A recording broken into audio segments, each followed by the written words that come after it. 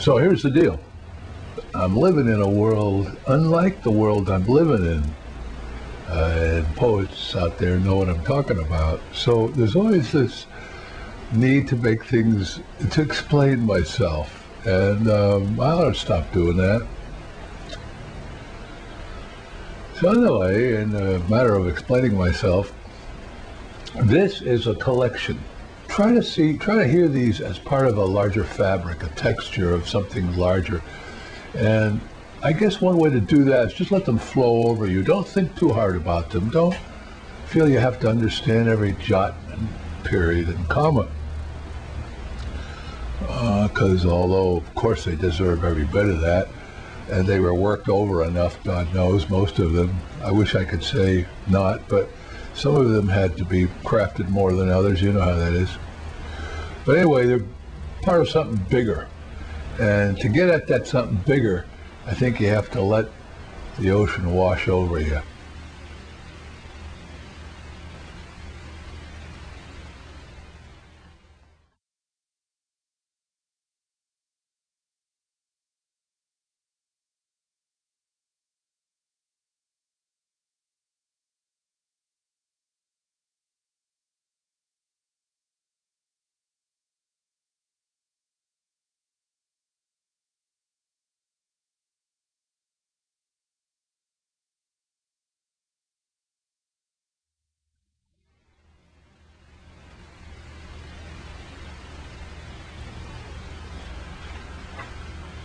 Fit, puss, shint, and cut, a litany of sounds long forbidden. I'll show you who's boss. Full moon.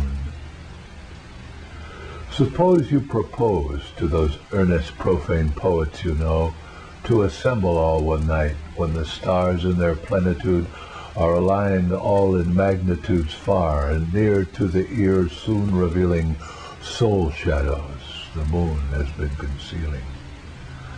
And on that one night only a glowing key to what all here appeared in the midst, a purely magical thing hovering, a jeweled gesturing thing, a discovering what in the world it's all about, a key that unlocks on that one mysterious night what so precious such profane poet preachers are clutching so tight. And suppose you were elected in all solemnity, and with such assembled power as all their licensees together could drive you to approach that sacred apparition, and in addition use it to fuse it right there and then with that bulging treasure chest at the end of their pens. And as the moon winced over your shoulder, and katydids and peepers gasped, silence and fright, you sprung the hasp, and with all your might lifted the creaky lid of their just liberated language. And there for all to see resplendent, the source of the powering of the energy flow of the course of the flowering of the synergy glow, do you know what you'd find? Why, it's enough to tax the minds and imaginations of junior high small fry. Stacks of profanities all neatly assembled in chalk. You see, to be earnestly profane in poesy is to talk a lot and balk and balk. It's nothing much more than that, I'm afraid. And the moon paid us then and there its supreme compliment of light, tucking just out of sight, to let the night be the night.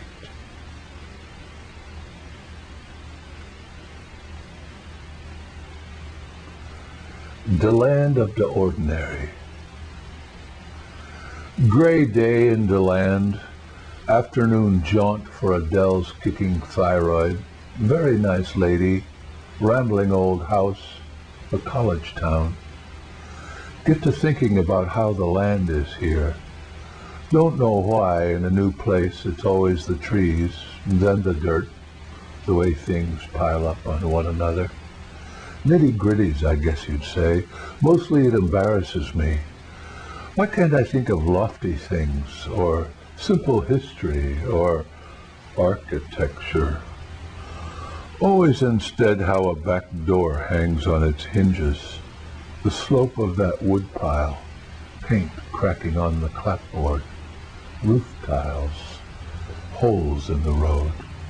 Mostly grunge like that, always been like that, not just since raw streets of recent times either.